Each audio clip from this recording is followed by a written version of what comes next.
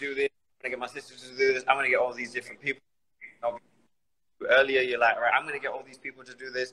And all we need is more people to care, and we can solve the problem. There is 25,000 people displaced.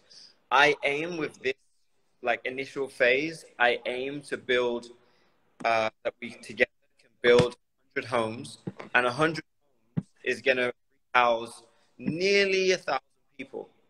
An average family. Wait. How much? Sorry, I think my connection is dead. 100 homes will rehouse nearly 1,000 people, because an average family is anywhere between 6 to 10 people.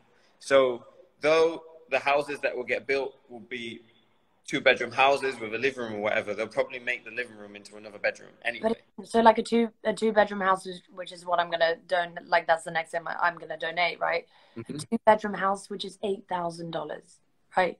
Like all in. And a 1-bedroom apartment in New York is like it's the discrepancy is insane, but also like I know the joy between someone buying that, and it's just a completely different thing. Again, like you said, a tent, that's a house. A home is anywhere that you feel safe enough